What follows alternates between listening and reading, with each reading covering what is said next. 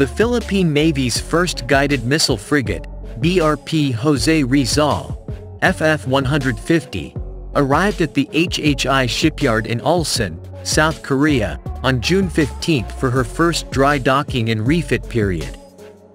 The Philippine Navy's first guided missile frigate arrives in Ulsan, South Korea, for her first dry docking and other related repairs under Hyundai Heavy Industries on June 15, 2023. BRP Jose Rizal will undergo maintenance, repair, and overhaul services to be rendered by Hyundai Heavy Industries. The said services include the repair or replacement of worn-out machinery parts while fulfilling all warranty claims on the ship. Upon arriving, FF-150 was warmly welcomed by the crew of ROKS Jeonjo the Great, DDG 995, who are also at HHI shipyard.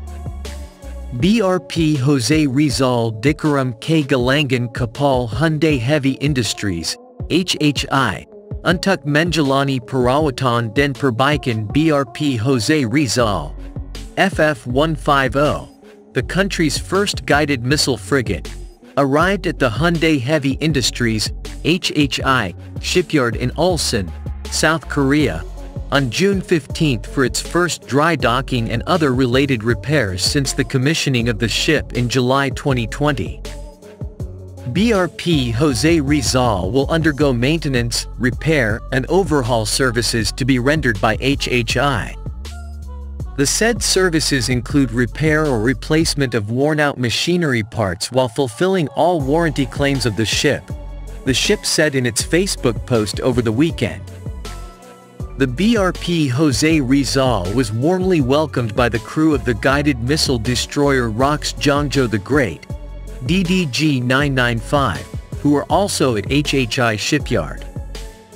It was not mentioned how long the BRP Jose Rizal will be staying at Ulsan or what maintenance procedures or upgrades the frigate will be undergoing for security reasons.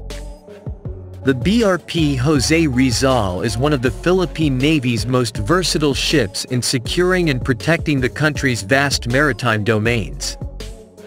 The ship is capable of conducting anti-air warfare, anti-surface warfare, anti-submarine warfare, and electronic warfare operations.